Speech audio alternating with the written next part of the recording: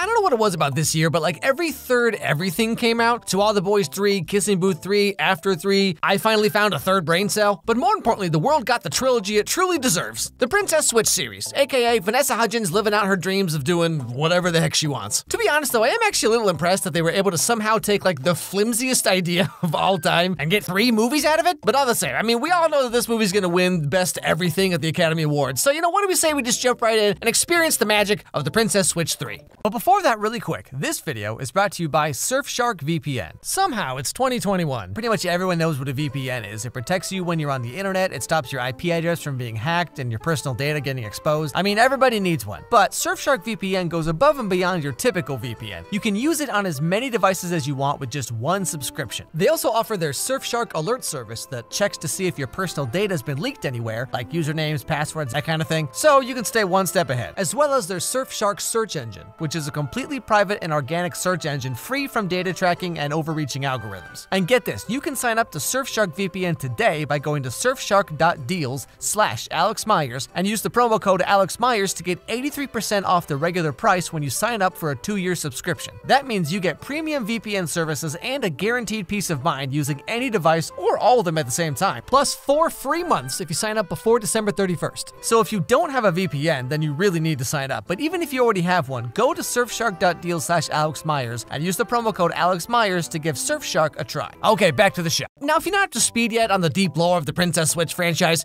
there are 3 Vanessa Hudgens, and that's it. So the movie starts right off and wastes no time throwing us right in the middle of whatever's gonna happen this time around. Because this year, I'm co-chairing an international Christmas festival with Margaret, who's just about my best friend in the world.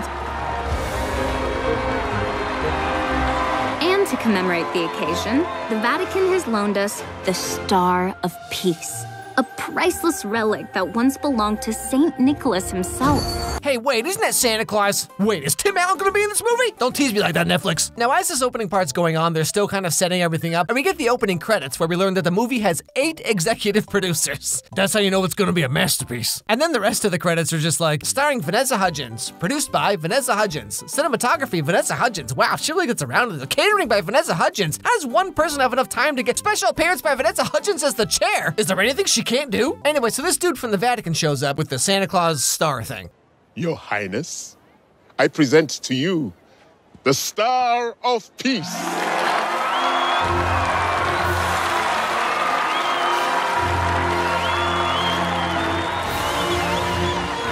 Now, one day, while Stacy and Margaret are preparing for the big Christmas ceremony thing that all this stuff is all about, they get some rather unfortunate news that the Star of Peace has been stolen.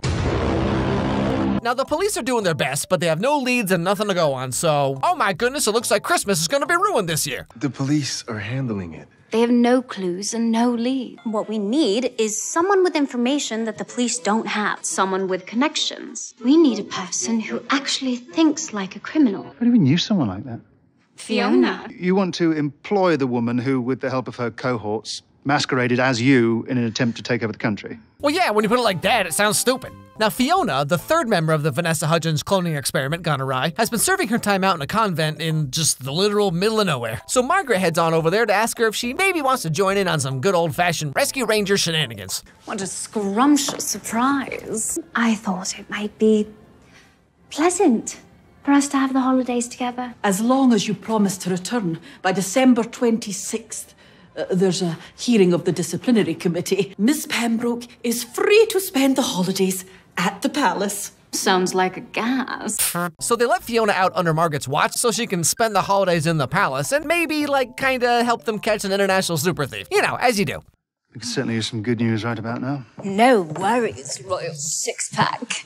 Good news has arrived. Special delivery. Handle with care. They also brought them back too? Spicy. Meow.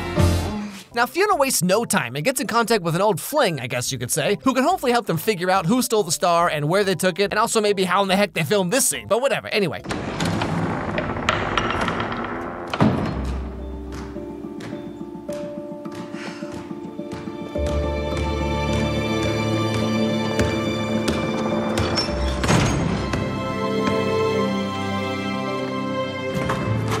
You haven't lost your touch.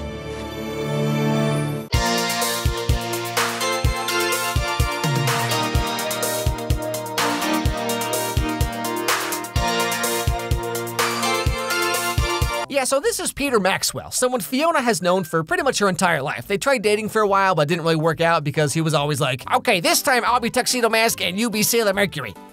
Again? Well, now that we've limped down memory lane, can we talk business? The Star of Peace. You want my help getting it back. Why is it so important to you? Well, it's important to my cousin. I treated her unkindly. Let me show you what I've dug up. So what we come to find out, thanks to Peter's Avengers hologram supercomputer, is that Peter thinks the star was stolen by this guy, Hunter Cunard, the hotel billionaire. It's a little-known fact that Hunter's secret obsession is collecting precious items that aren't for sale. Paintings, antiquities, jewels. He loves an impossible challenge. You can't go to the police. Why not? Hunter has friends everywhere. One wrong word to the wrong person and the star disappears forever. So what do we do? You steal it back. And turns out, wouldn't you know, that Hunter billionaire guy might have a little thing for Fiona, or like, they used to have a thing or something because Fiona's dated literally everyone, or as she puts it. So, this bad boy had a thing for you, huh? Oh, he had a bit of a steamy. Okay, I don't know if that's something you want to go around telling people, Fiona. I've read Urban Dictionary enough times to know that anything with the word steamy in it is well above my pay grade. So first they try to like accidentally run into this billionaire guy when he's out walking his dog, but it doesn't really work out so well. So they end up circling back and have to come up with a new plan. Oh, look, it's a poodle tree. Let's pick us a ripe one, shall we? Can we please talk about Plan B? Thank God there's a plan B. Peter always has a plan B. Oh, hey, trust me, I get it. I mean, when you date a girl like Fiona over here, you better make sure you always have some plan B handy. You know what I'm saying? The steamy. Hunter's newest boutique hotel is unveiling its Christmas decorations tonight. He's planning a walkthrough at 4. It might be a bit difficult to get his attention, but I'm sure you'll be up to the challenge once you freshen up a bit.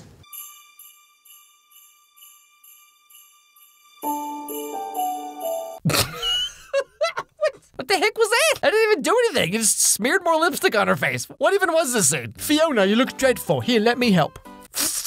Oh, thanks. Anyway, so long story short, Fiona goes to this thing Hunter's putting on, so hopefully she can get his attention. Have you been naughty, Meyers? Fiona Pembroke. Hunter. What on earth are you doing here? I could ask you the same thing. Well, age before beauty. I own the place. So basically, Fiona's master plan just kind of goes like, oh, hey there, Fiona. Oh, hey, Hunter, can I go to your Christmas party thing at your house? Well, sure, Fiona, anything for you. All right, cool, bye. Now, the plan is that while Fiona has Hunter occupied, shall we say, Peter and Fiona's sidekick stooges or whatever they are, they're gonna break into his, like, vault or whatever and steal back the Star of Peace. Very simple, foolproof plan. Nothing could possibly ever go wrong. So Peter takes about 20 minutes and sets up this mock Mission Impossible practice room that's an exact replica of Hunter's vault. Somehow. But really, this whole scene is just Vanessa Hudgens being like, hey guys, so I got really into yoga over the last year. You think maybe we could do a scene where like I do a bunch of sexy Catwoman stuff for no particular reason? Yeah, sure, whatever. Ladies and gentlemen, welcome to the stage, Cinnamon!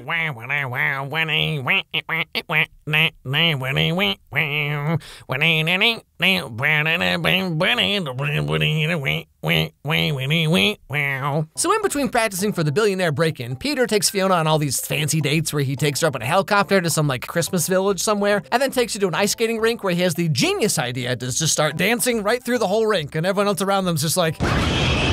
And of course, wouldn't you know, they end up sharing a moment.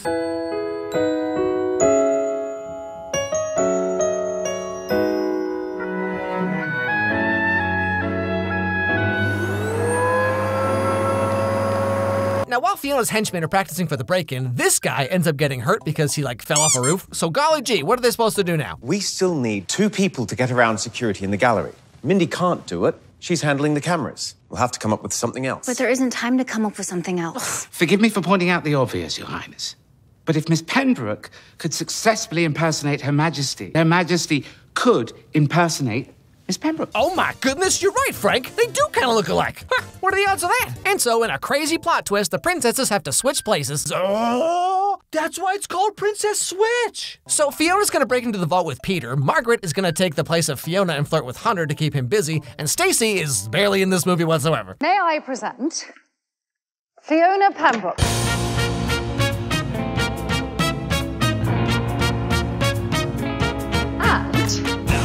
Fiona Pembroke.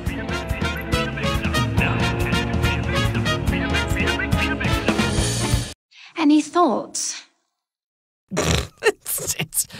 All these guys' faces here are just like, maybe you guys could just like stay like that for a while after we're done here. I know exactly how you feel. But later that night, the palace gets a call from Fiona's convent that her disciplinary hearing has been moved up to that very night. Something important's come up, and I desperately need Queen Margaret's help.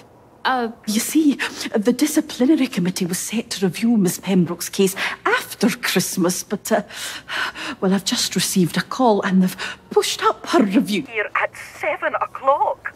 Tonight? And so now Stacy has to also dress up like Fiona to take her place as well. And then Edward's just over here like, oh golly gee, sure hope we don't mix any of you guys up later.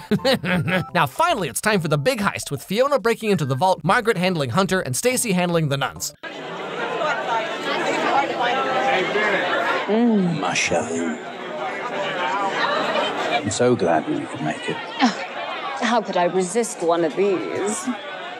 Would you, like to see my Christmas tree? You want to see my Christmas tree?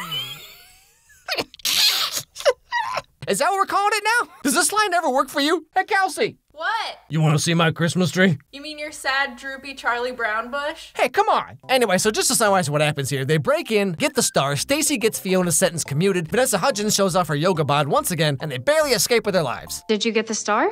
Oh, of course we did, Royal Worrywart.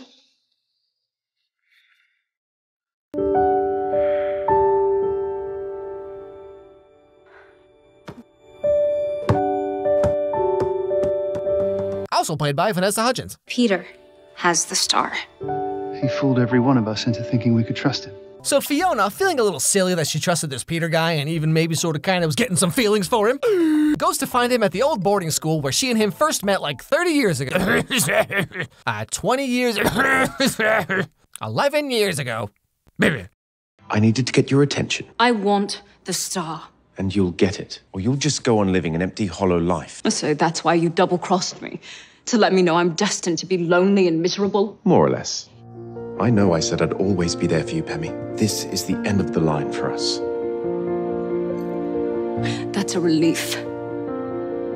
But then, in a double plot twist, turns out Peter was actually a reverse quadruple agent working for a secret organization of the 12 original Vanessa Hudgens who control the world from the shadows. And Peter is actually the recessive gene clone of Hunter, and the Star of Peace actually contains nanomachines that Hunter needs to access a secret underground vault and revive St. Nicholas, using the arm of Santa Claus he grafted onto himself 10 years ago to take down the organization of Shadow Vanessa Hudgens.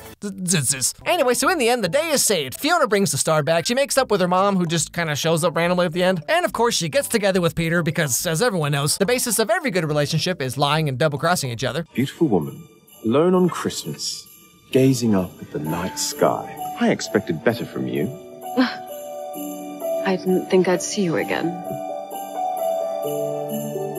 I was mad at you, Pemmy. Also, shout out to Fiona's hat for just being here living its best life.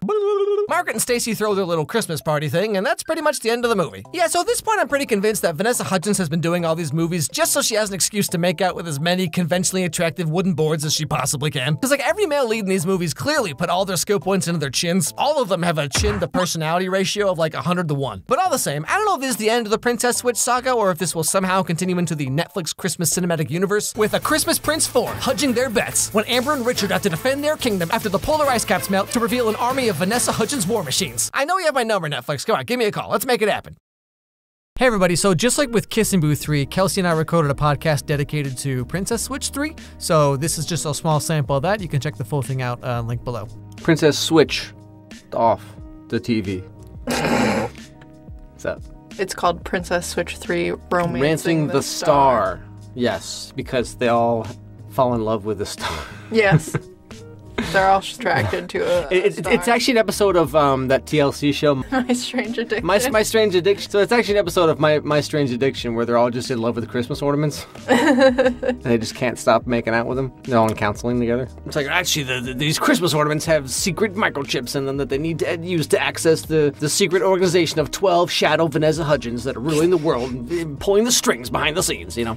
There's like an underground facility that has clones of her in tanks. It's like Alien, where she actually like deposits like a weird thing inside people, and then like another one bursts out of another Vanessa Hudgens. That's how Vanessa Hudgens are born. And there's 12 wise women, which are the original clones of Vanessa Hudgens that are ruling the world behind the scenes. It's like Resident Evil. It's the V virus. Pretty much. It literally. You get bitten. The VH virus. Into Vanessa Hudgens. Or they get the star back, they put it on the tree, and then it like opens up a trap door, and they go down into the lab where they, like you said, there's just like vats of just Vanessa Hudgens all the way down, and a single spotlight on just like a brain inside of like a vat, and it's like, I'm the original Vanessa Hudgens.